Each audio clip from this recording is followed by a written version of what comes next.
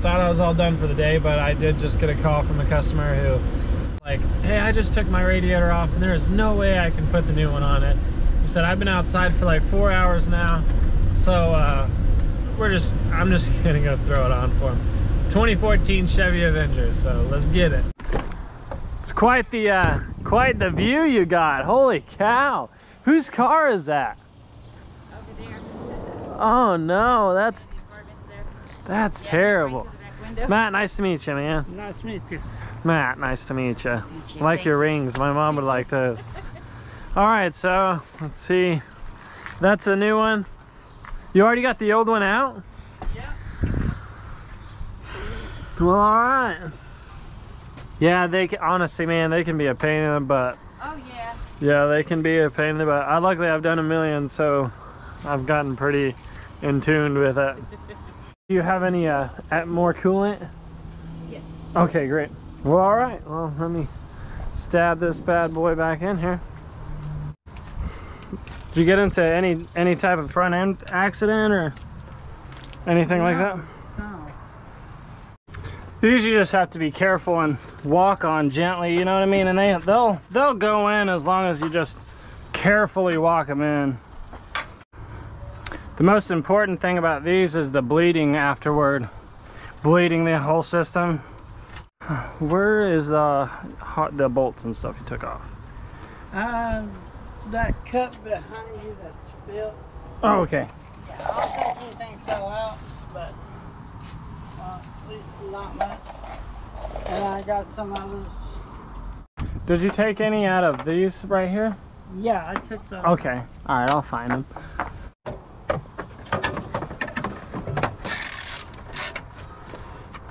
Now that's the fun thing. I'm still just getting that thing out. Yeah.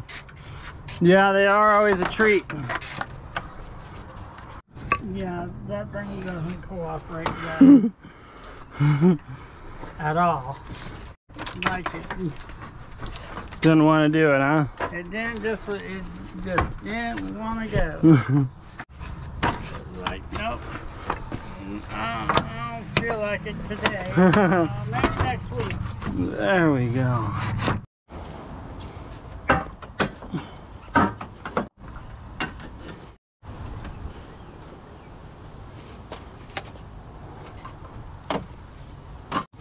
So how you bleed these off is at the thermostat housing. So we're gonna crack this loose. You'll see this go down, and once the bubbles stop out of here, I'll go ahead and pull it all the way off so you can see.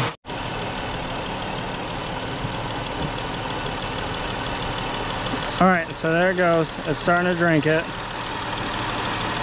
So any moment now.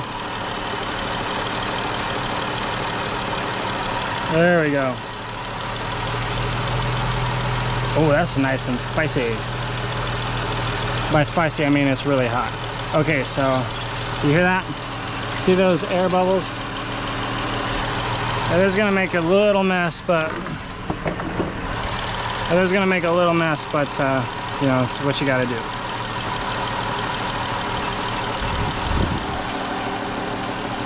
All right, so it is going to take quite a bit of coolant, guys, you know, with an entire new radiator. All right, so now we got to just wait until it gets to operating temperature, make sure that there's not any leaks, that the cooling fans kick on, and that it does, you know, go down once it gets to that temperature. About 45 minutes later, and we're perfect. So there's our temperature there. So we're right at the half mark. It's not overheating. AC is working, the coolant fans are turned on. So it's about 5:30, man. Man, it's been a day. I'm hot. So we're gonna go ahead and call it a day, and I'll see you guys tomorrow.